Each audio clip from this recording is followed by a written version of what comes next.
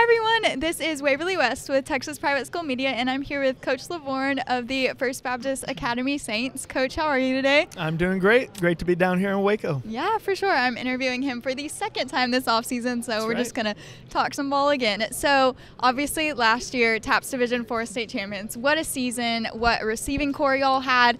But y'all had Hunter McCoy at quarterback, and obviously that's going to be big shoes to fill. I know y'all have George Anagnostis and transfer Quincy Reams, right? Yep. What's that quarterback battle shaping up to look like, and what are y'all going to do there? Yeah, it's been great. We've got three guys, George Anagnostis, Dylan Jones, and Quincy Reams. Yeah, for sure. And they all had a great spring. They all bring different strengths. They've all got different things to work on. So I expect that battle to continue, but don't even really look at it as a battle between three guys. They're three teammates that are all in it, working hard just to help our team win. Yeah, that's awesome. And then, like I mentioned before, the First Baptist receivers. I don't know if that's what y'all are most known for, but man, Probably what a group. I know Elijah Kaysen graduated off to Holy Cross, but y'all still have Dominic Sidhu, y'all have Caleb Mitchell.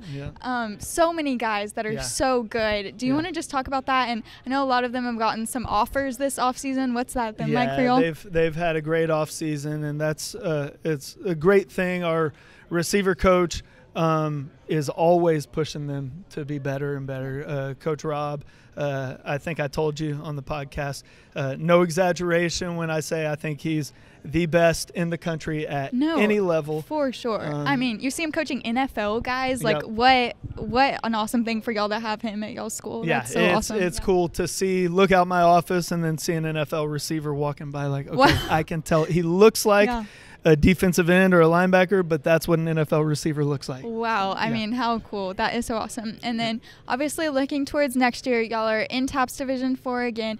What games, matchups do you have kind of circled on the calendar? I know districts got kind of shaken up this year. We have some teams moving up from 6-man even. What matchups are you looking forward to this season, and just taking a look at y'all's schedule? Yeah, well, one of them that I'm really looking forward to just happened because we had a team move up from 6-man and then decide that they're going back to 6-man, Villa Christian. For sure. So we are taking that game and replacing it with San Antonio Holy Cross, which will be really tough. They were in the Division III state championship, so that'll be fun. Our non-district schedule, we've got a team, Buckeye Union High School coming in from Arizona, Grace Community out of Tyler, Dallas Covenant, Colleyville Covenant, and then San Antonio Holy Cross. Those are our non-district games. I did not know y'all were playing Holy Cross. Wow, that's going to be a fun just matchup. Happened really over the past couple weeks. I've been talking to Coach Harrison, so it's going to be fun. You fun. heard it here first. Oh, that's awesome. Okay, so now I've kind of asked you all of the football questions, so now I'm going to ask you some fun questions. All right. So, okay, you've obviously coached at FBA for a long time, seen a lot of high school football. So who is your kind of Mount Rushmore of high school football? Like, top 4 of all time. Top 4? Are you talking programs? No, like players. Sorry. Top 4 players. I'll keep it. High school players. Okay. Private school podcast. I'm going to keep it with private school kids. Okay, we love it. We love it. I've got to shout out Elijah Kaysen and Hunter McCoy, and I've said like they've got to be some of the best. Yes. And then at FBA in 2013, when we played Brazos in the championship, we had a couple really good ones with Trey Hart, Justin Tatum. So those were some of our best at FBA. Sure. But some of the best that we've played against, Waco Riker had that running back, Elijah Cummins, who went to Idaho, one of the most dynamic athletes we've gone up against. Parrish had several guys early on when I first started coaching.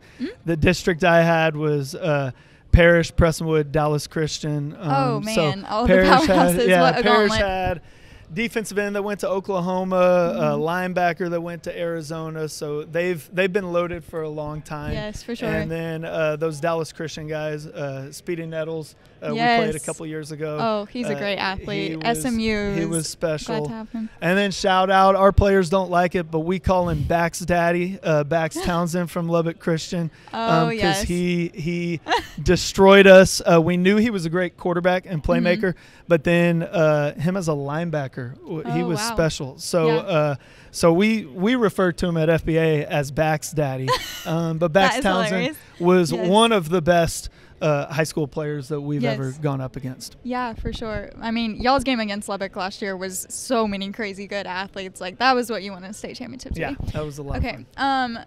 Slightly football related, but a little less private school. Okay, if you took the average high school football player, didn't get any college offers, just like an average high school football player, do you think, again, with an NFL O-line and against an NFL D-line, do you think he could get a +1 yard rush? Yes or no?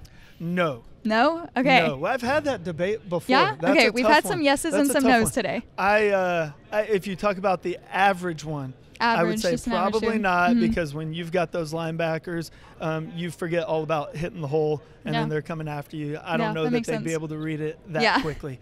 But above average one, I think they could probably get a yard. Okay. Yeah. What do you think is like the minimum? Like he's like the average college player could, you think? Or? Yeah, probably so. Or maybe TAPPS All-State player. TAPPS All-State player. Okay, we love it. Let's go TAPPS. Mark Grayson. Mark Grayson. 15 for the FBA Saints. FBA. He might get a first down. Okay. But, hey, I mean, you heard it here. He's for sure getting a yard. Okay, so fun. And then just a couple random questions. What is you or your team's go-to pregame meal? Do y'all go somewhere? Do y'all have it catered? What do y'all eat? Yeah, we have McAllister's. We were Jason's Deli. We have McAllister's. Some of them try to go off and sneak some golden chick. We don't let that happen though, Corey.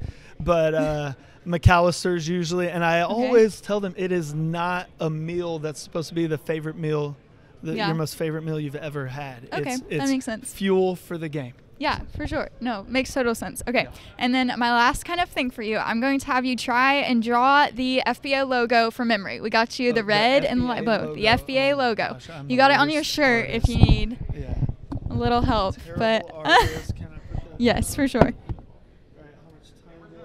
As much time as you need. Across. Okay. Yeah. Okay, show the camera. All right, here we go. Okay, pretty good. That's our one. That's the original one without the state of Texas that we've got. Yeah. And we always have to tell the vendors we're going to send it back if you don't put the cross in the middle. We're not the New Orleans Saints. Yes, we've got the cross in the middle. That's what we are all about at FBA. Yes. That is so awesome. Thank you so much for your time, Coach Lovvorn. It's been a pleasure. Always fun. Yeah, for sure. This has been Waverly West with Texas Private School Media.